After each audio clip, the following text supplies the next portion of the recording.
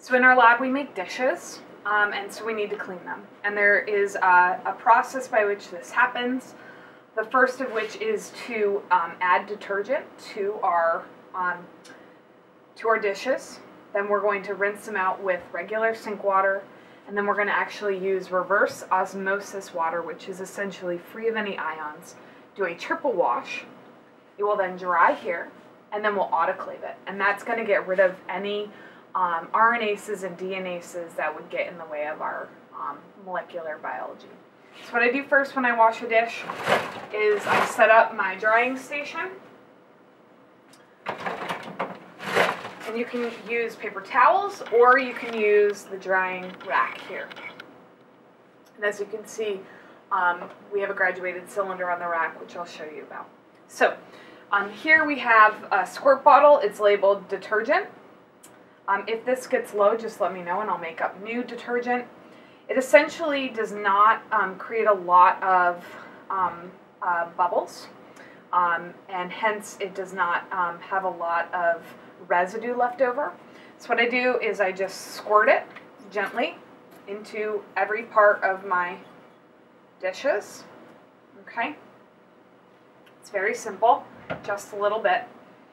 And then depending on whether or not there is residue on your dishes, you can use a sponge, or you can use any of these brushes here.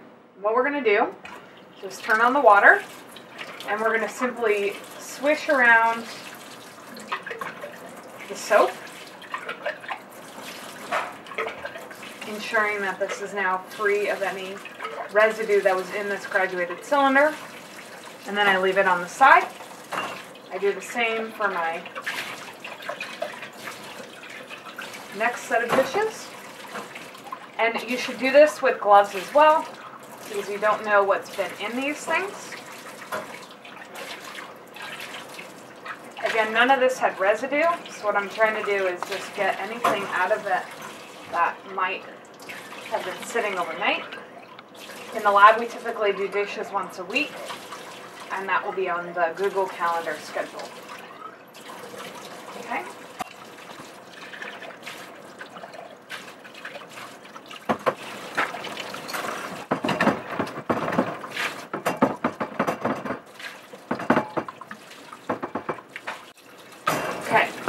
So now that these have had detergent in them and regular water, what we're going to do is use the reverse osmosis water to do 3 washes.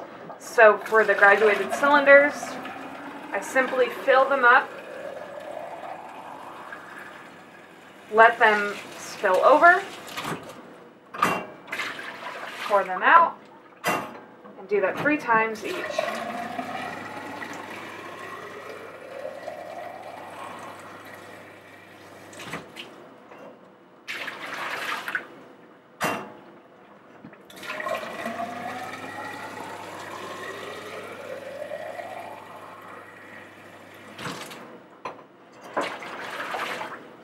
And then put it over here to dry. So after you do the dishes, you have to wait to let them dry. This typically takes overnight. But I do have a graduated cylinder that is dry. So to prepare for autoclave, what we're going to do is add some aluminum foil.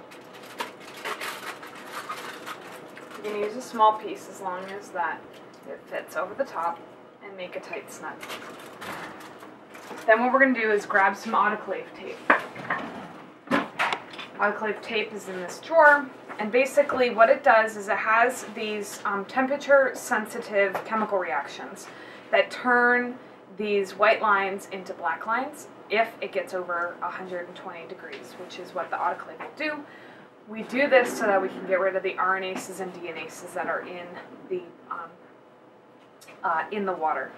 So let me find the start of it. And all you need is a very, very small piece of autoclave tape, just to indicate that it's actually been autoclaved. So what I'm going to do is put this over the top, okay, and then it's ready for autoclaving. And as you can see from our shelf, this particular flask has been autoclaved because the tape has reacted due to temperature. So the autoclave is upstairs on the 5th floor. On that 5th floor, there are these autoclave safe buckets. It is very, very essential that you only autoclave with plastic that can go up to those temperatures. If you grab any bucket, for instance, a bucket out of the satellite accumulation area that's gray, it will actually melt in the autoclave and it will smell and be a hazard. So we will show you in a moment where these are found upstairs. We grabbed one, and all you're going to do is start filling up your autoclave bucket with your autoclaved, needing to be autoclaved materials. And then you're going to go up to the 5th floor. So now we're on the 5th floor. Room 518 is the room that you're going to want to enter for the autoclave. It is locked unless Sonia is here. You will need a code to get in, and you can get that code from me. So this is a shelf where you can take materials from to put in the autoclave. Anything that is not on this shelf is not autoclavable. Please don't take it. So there are a couple of these larger bins. These metal trays are fine, and so are these. So what I'm going to do is take this and put my graduated cylinder in here, and then move to the autoclave. Okay. So right now, the autoclave is in standby, and what I'm going to show you is how to use it. So the first thing is that you just pull this down. If the autoclave is actively running, do not touch it. It should be in standby. Okay? And then what we're going to do is simply slide this bucket and its contents into the autoclave. Now we have the materials in the autoclave. What we're going to do first is just bring this up. Please don't slam it. And then we're going to touch this screen. All the instructions are listed here. You're going to hear it go on, and then follow the instructions. So, press username.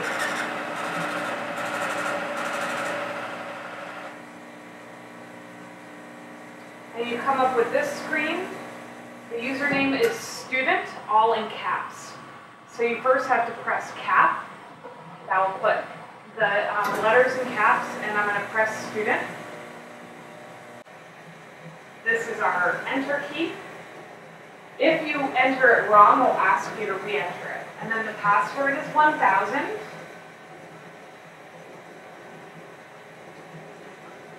Press enter. There are two types of materials that you can put in the autoclave. One is liquid. If you are doing a liquid autoclave, you need to be very careful to pick that particular cycle. The difference between liquid and what's known as gravity is that when it vents the very hot air, if it does it quickly, as it does so for things like graduated cylinders, but you have liquid in there, it will actually evaporate everything. So if you are autoclaving something to make it sterile, you're going to want to do that on the liquid cycle. So there are a variety of different options. We use the first two. The first of which is media. So anything that has water or media that you want to preserve but sterilize, you're going to want to press that. If you are using anything solid, you're going to want to use pre-vac 2. So because I only have a graduated cylinder and no liquid, I'm just going to press pre-vac 2. You have to do it pretty hard, and it's going to go and say, please wait. And then it's going to want to know that you close the doors. Then you're going to have to touch it another time, hard. And don't walk away until it has actually registered an estimated time. Once it's turned green, then you can come back around the approximate time that it gives you.